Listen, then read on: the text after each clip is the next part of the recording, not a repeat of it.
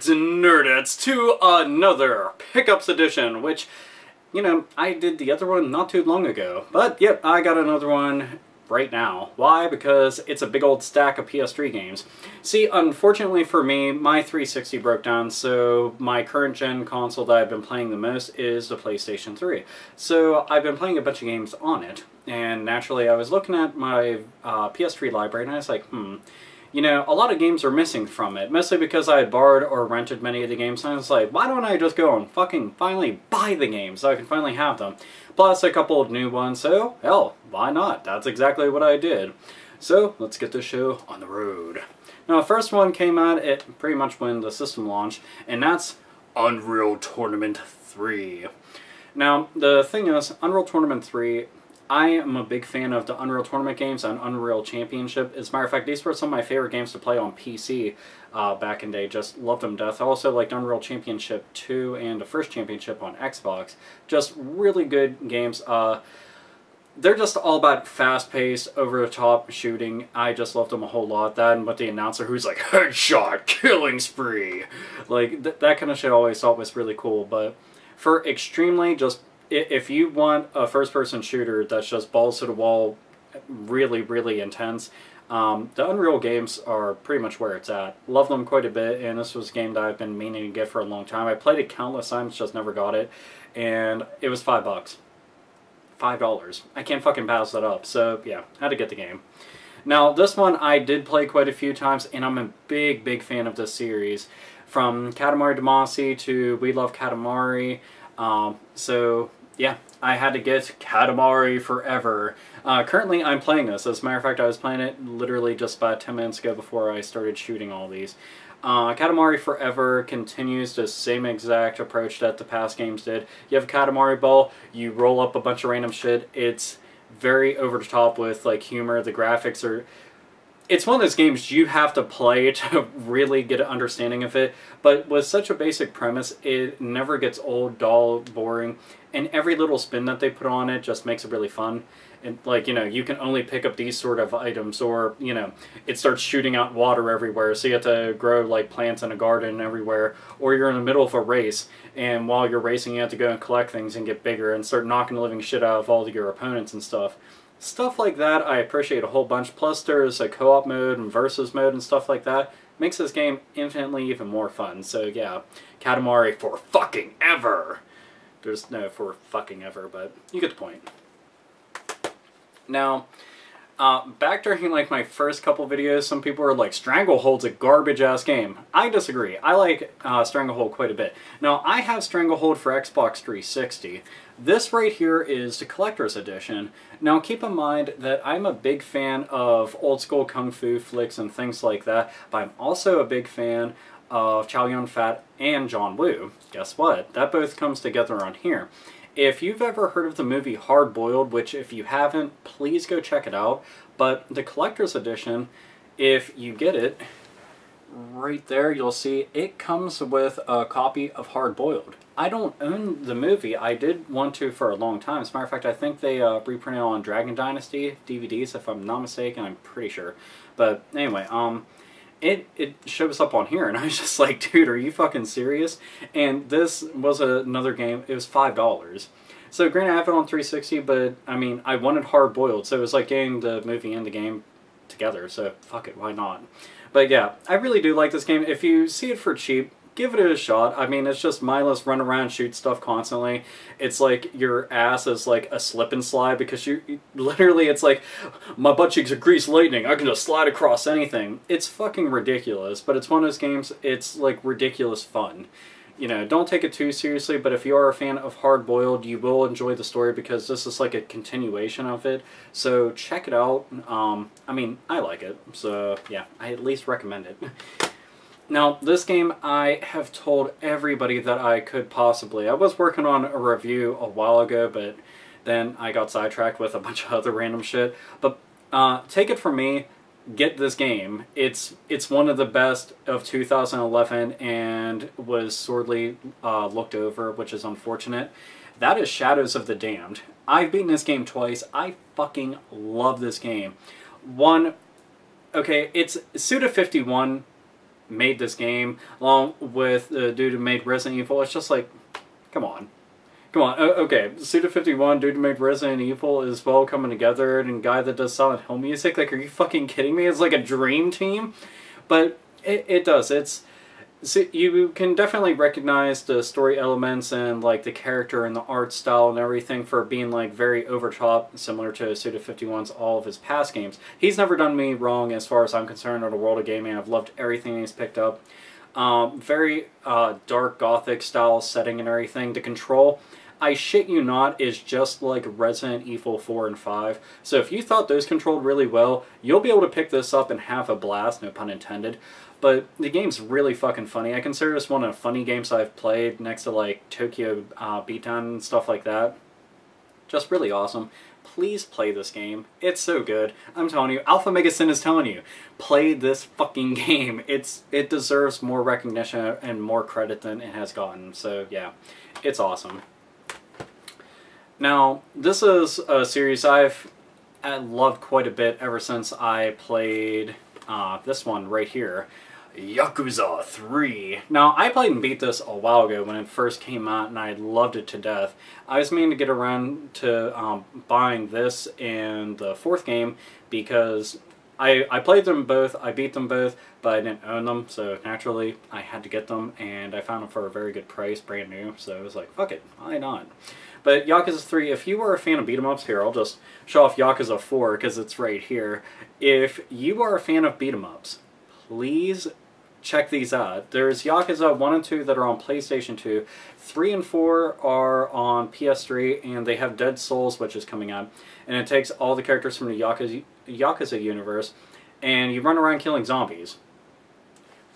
Yakuza characters killing zombies.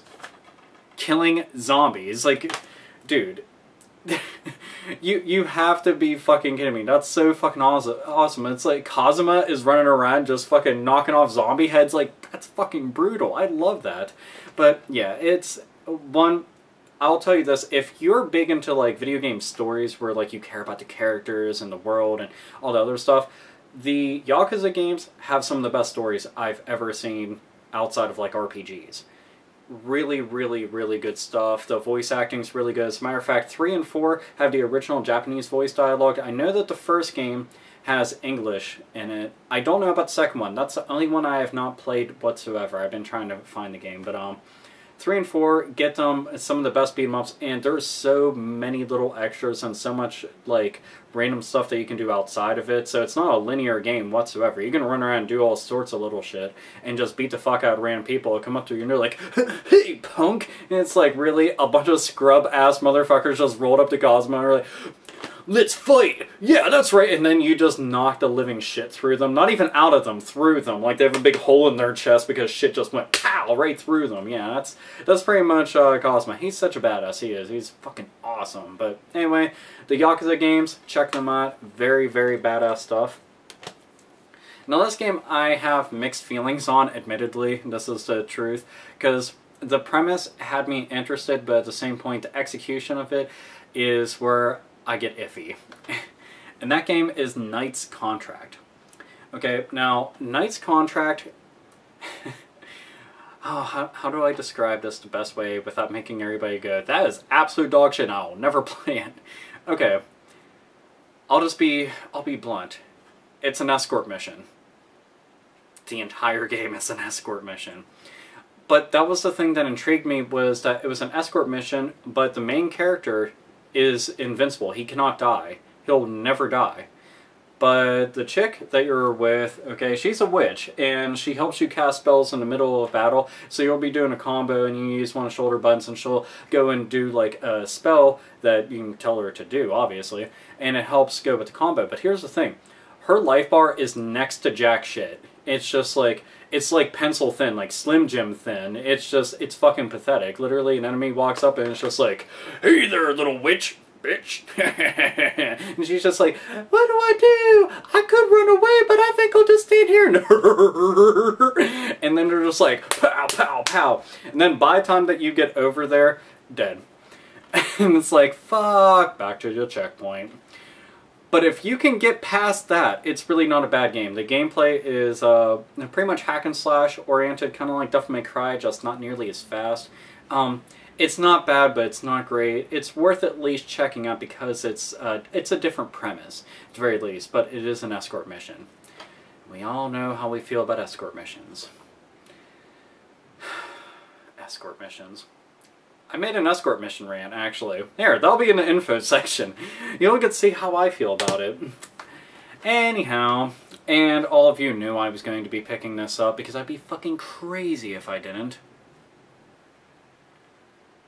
Pow! Right there, bitches!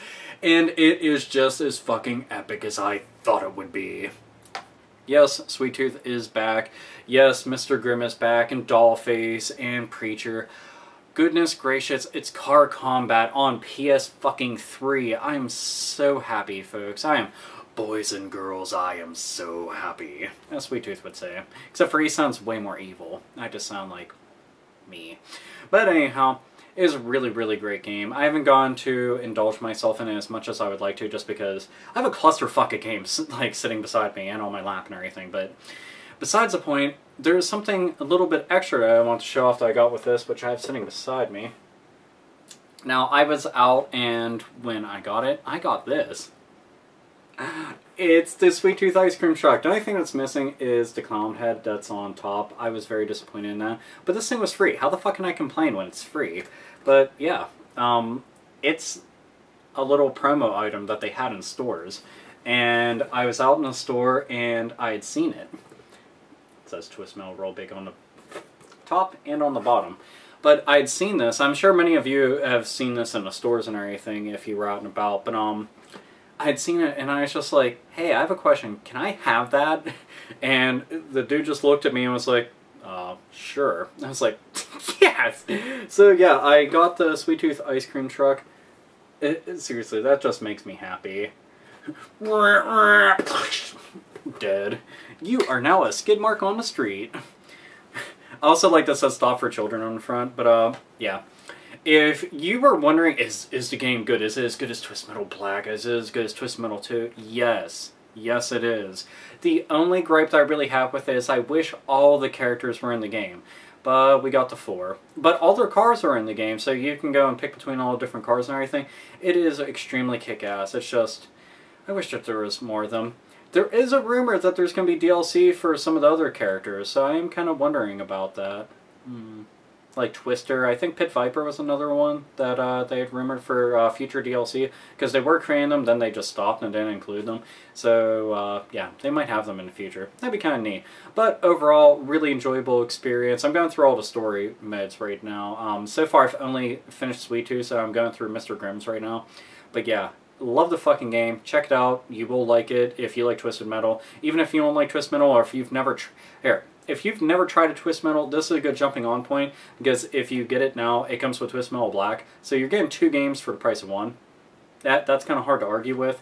So yeah, plus the multiplayer is bitchin' awesome fun stuff. So yeah, check it out.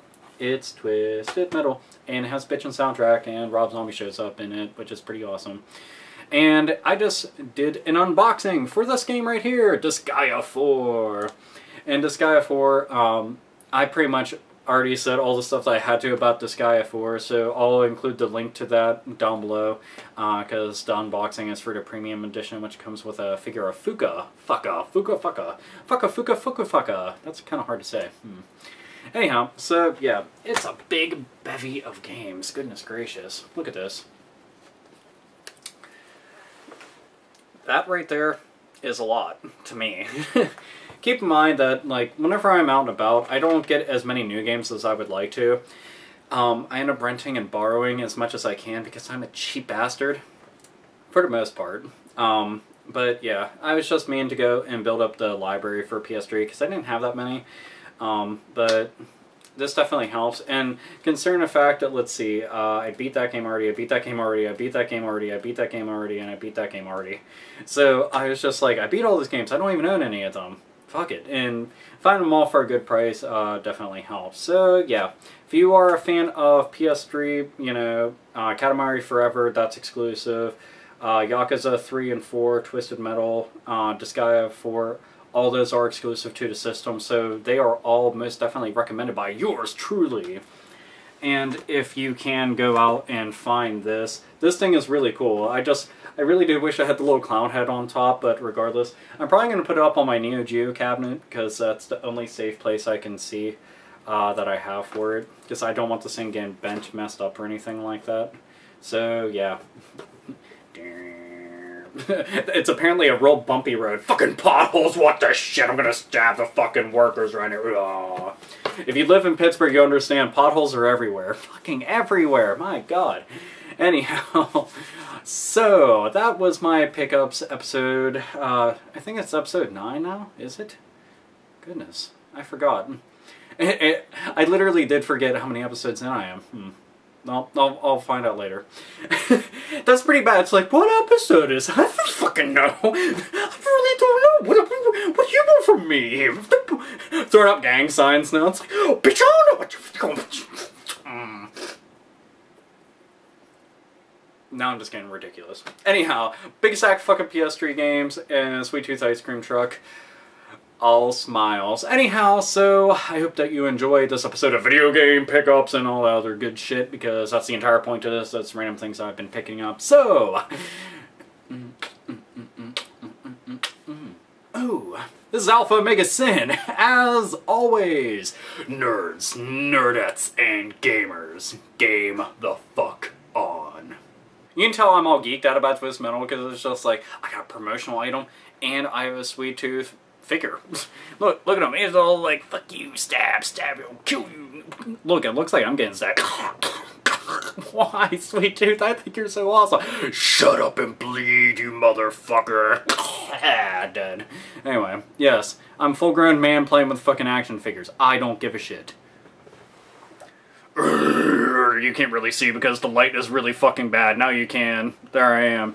Anyhow, if you've ever seen this figure, it is really worth picking up. I was going to review it, but I didn't. I've had this for, like, ever. Anyhow, but it's awesome. Look at it. Sweet. Oh, there we go. Yeah, I shouldn't...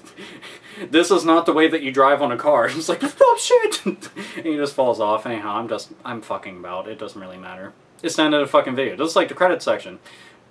Except for the only thing that says is rate, comment, subscribe, and the link to Gig's profile. Yep. Great. As in, give it a thumbs up. Unless you hate my guts and give it a thumbs down. Then why are you watching if you hate my guts? That's weird. Comment. Little comment box, yeah. And subscribe unless you're already subscribed, then you're just looking at going, subscribe to you silly fucking bastard. You silly bastard. You silly bastard. Your voice is very deep apparently, and it comes out of my own voice box. I'm fucking ridiculous. You know what? I think that's what happens when you don't get enough sleep. Yay, insomnia!